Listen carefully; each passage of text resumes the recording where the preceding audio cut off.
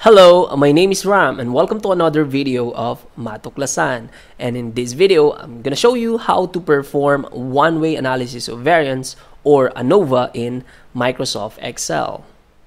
Whenever we want to compare the means of two groups, we use the t-test independent. But if we want to compare two or more means of groups, then we can use one-way analysis of variance or ANOVA. That is why the null hypothesis in ANOVA states that there are no significant differences between means of two or more groups, while the alternative hypothesis states that at least one of the means is different from the others. So it could be mu sub 1 different from mu sub 2, or mu sub 1 is different from mu sub 4 or 5.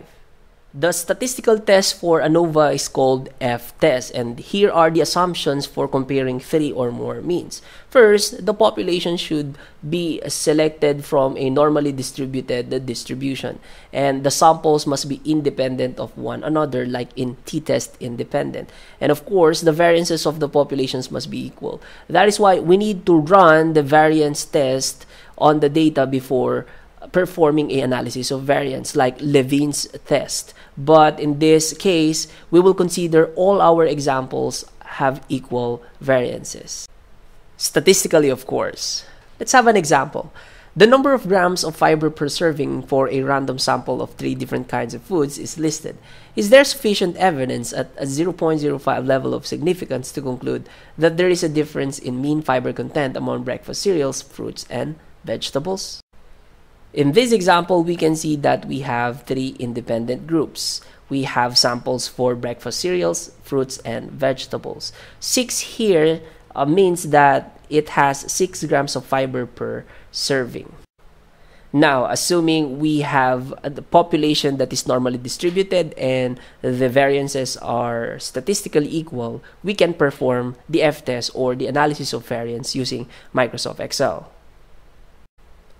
The first thing that we need to do is to transfer our data in Microsoft Excel, and our null hypothesis states that there are no statistically significant differences between the mean grams of these 3 groups, while the alternative hypothesis says otherwise.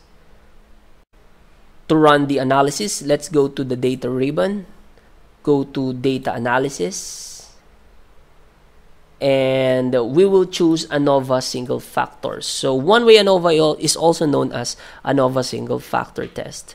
So by selecting this, we need to search our input or select our input range. In this case, we have these 3 columns. Since we have grouped our data into columns, we will select columns. But if you have grouped your data into rows, you select these rows.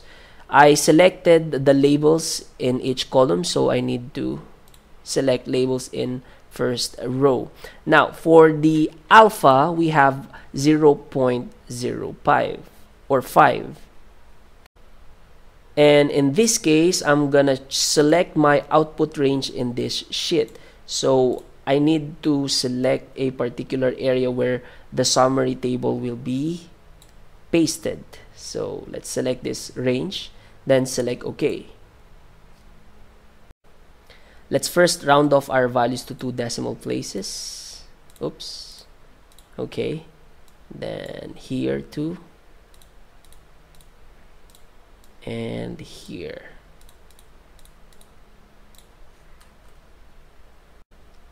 In the first table, we can see here the descriptives for each group.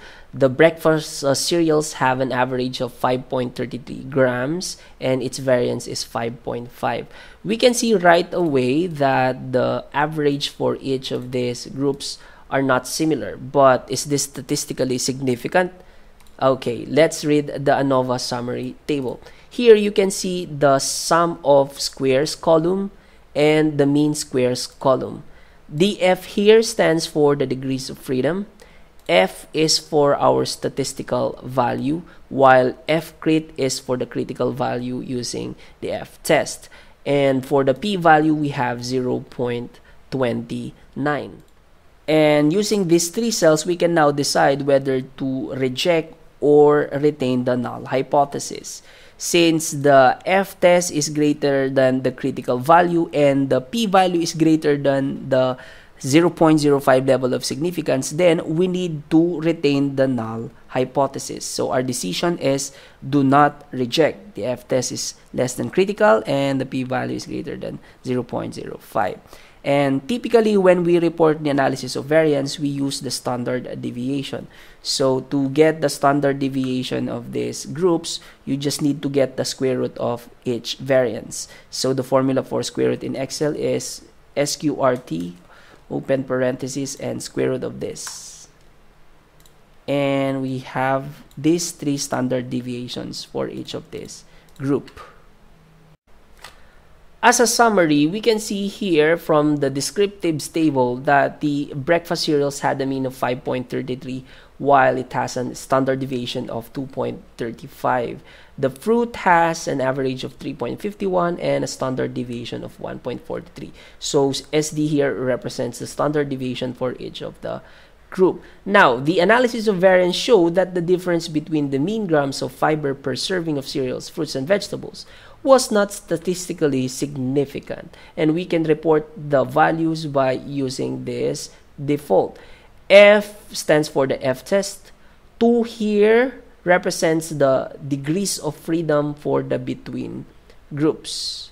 So I got 2 here from this cell, while 21 came from the degrees of freedom of the within groups. So 2 and 21, so we have 2 and 21 here. The f-test is 1.3 while the p-value is 0.29. In other words, we have difference in their means, but this is not statistically significant. In this example, the researcher is probably trying to determine the most effective diet for the athletes. So since we are comparing the 3 means in their gain, we can use the analysis of variance. For our example, our null hypothesis states that there are no statistically significant difference between the mean weight gains of the athletes, while alternative hypothesis says there is a statistically significant difference.